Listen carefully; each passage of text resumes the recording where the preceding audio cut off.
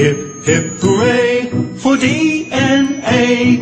It provides the key to the plans for making everything in you and me. If you remember a couple of videos back, we talked about Sutton and Bovary. And in 1902, they proposed that chromosomes are somehow linked to inheritance. That was new. Beforehand, we just had these factors. We didn't know what exactly they were. And Sutton and Bovary linked these chromosomes somehow to these factors. And they established there were 23 different pairs of chromosomes, 22 of these normal chromosomes, pairs, and then one pair of these sex-linked chromosomes. If you have two X chromosomes from your sex-linked chromosomes, that makes it a sex chromosome, makes it a female, and an X and a Y chromosome, sex chromosomes, makes it a male. I'm going to talk about these sex chromosomes in this video, and we're going to talk about someone called Morgan. Because Morgan himself, he lived a bit later, so he did experiments a bit later. That was 1902, the original experiment. He did experiments about 10 years later, but he wasn't convinced that their actual theory was right. He wasn't convinced that chromosomes are important, so he tried to do an experiment to kind of prove them wrong, but by doing so he proved them right. So Morgan actually proved that chromosomes were linked, and he did experiments with fruit flies. I'll go over the actual dot point. It says, describe the work of Morgan that led to the understanding of sex linkage. So we have to talk about Morgan's experiment and how that helped him to establish sex linkage and chromosomes importance. So before I start, I want to go over again quickly what Morgan's experiment actually was. He dealt with fruit flies, and his observations were as following. Generally, fruit flies have red eyes. So red eyes are the dominant one. Usually all of them have red eyes. But for whatever reason, some flies had white eyes. There was some mutation that gave them white eyes. And this was recessive. And only men, for whatever reason, only men or male flies had these white eyes.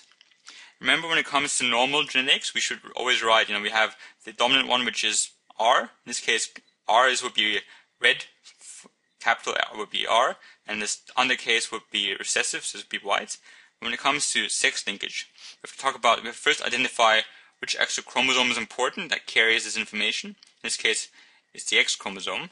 And what we do then is we actually put, in this case, X chromosome R, so this means that this chromosome carries the red gene, whereas this chromosome carries the white gene. So we don't write it in a normal Mendel way. We just write the actual chromosome that is affected, and if it has the recessive or the dominant allele on it. But in this case, we write for red.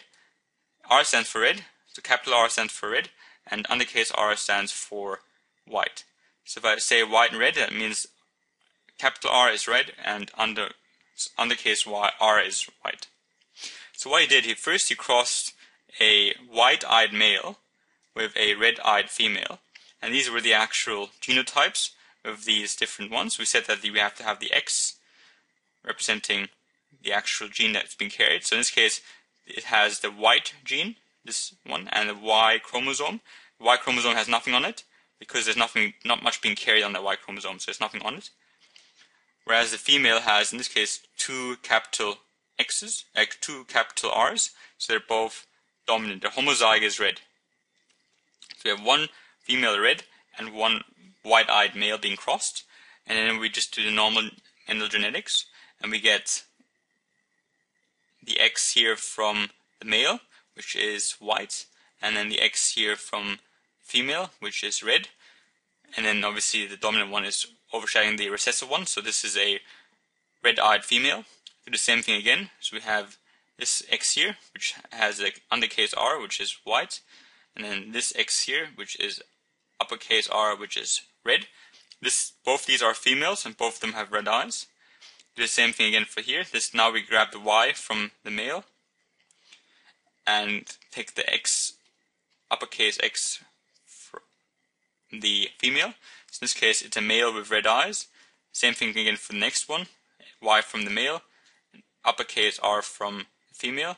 Again, we have a red-eyed male. So at the moment, all of them have red eyes. So he would have observed every single fly having red eyes. So at the moment, it's fair enough. That's quite straightforward. Dominant one wins out. What he did then is he crossed a red-eyed female. So he crossed maybe this one here with this one here. So a red-eyed female would be this one, and he crossed it with a red-eyed male, this one. So he crossed the F1 generation with each other. So he took this one, again it was a red-eyed female. And again, these colors are just to distinguish between the different types of genders. So this white stands for male and red stands for female. And then Y, and then do the same thing again for the female. It had one dominant capital R and one recessive small r, so it had one red and one white allele. Then we did the normal crossing again, and what we get is the first one has one capital R from the male and a capital R from the female, so it is dominant as is red and its homozygous red. The second one will have a capital R from the male and a small r from the female. It's heterozygous, but it's still red, even though it has this a white allele in it. Now what we do then is we grab the Y from the male and the X capital R from the female, and this here will be a red-eyed male. And then we do it again, this here from the male and a small undercase R from the female, and this one will actually be a white-eyed male. So what he established now, he actually found, okay, well, for whatever reason, we've just gotten a white-eyed male. Only male can have white eyes. He established that because of this experiment, because females have never had white eyes, and we just got in a 3-to-1 ratio, and the only one that had white eyes were the males. We didn't have a 3-to-1 ratio, but this meant that only men can have red eyes. But he did find something quite strange. His ratios were actually that 80% had red eyes, overall 80% had red eyes, and 20% had white eyes. This is what his experiment showed. If you remember the actual Mendel genetics showed it was a 3-to-1 ratio.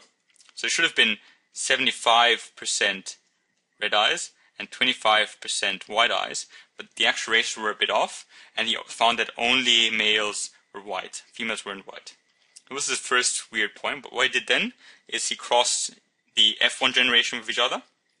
He took this one here, so he took a red-eyed female, he took a red-eyed female and a white-eyed male. So he took this one, which is your white-eyed male, and he crossed it with this one, which was your heterozygous red-eyed female. He crossed those two together, and he got a pretty interesting result. He got this happened to you. So this is this is the female here, and the female had one dominant R, so one red allele and one white allele, and the male had only a white allele for his X chromosome, and obviously that Y chromosome. And then what he did, they did the normal mixing around. What he found this time is the first one was all normal. It came out like a female which had red eyes. The second one was a male with red eyes. So capital R from this X and a Y from this male. That was still all good. But now what he did is he found, okay, well, this X comes from here, small r comes from here, and the small r comes from this male. Both of them were, so this was a female with white eyes. He found his first female with white eyes, even though he didn't think that was possible.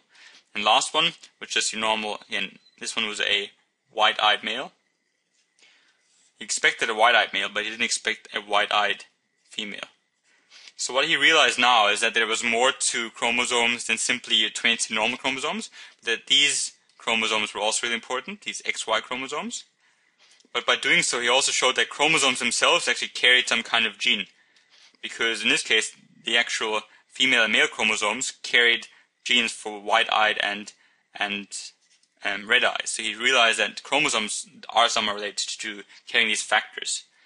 So Morgan's work helped to link between chromosomes and inheritance for the reasons established. He realized that there were actually chromosomes, these X chromosomes, which did carry genetic information. He realized that through his experiment. And he also realized that sex-linked genes show different ratios to the expected Mendelian ratios. So the Mendelian ratios would have been, for that F1 generation, would have been 3-to-1, and no overall difference between men and female, whereas his ratios were 80%, so 4 to 1. And he realized that only for that first cross, there were only men who got it. Even though females can have it, it's unlikely for females to have it. So all of this was new. This didn't fit Mendel genetics, and he realized that there was actually something to do with the sex-linked chromosomes that was different to normal chromosomes. So Morgan's work was important for those two reasons. He established the link between chromosomes and inheritance. He realized there was actually something being coded for in these chromosomes, and also he showed that the ratios were different to Mendelian ratios. And we should know for this dot point, so you should be able to kind of describe just what he did.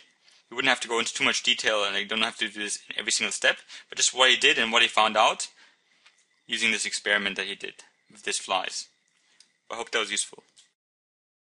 Thank you for watching.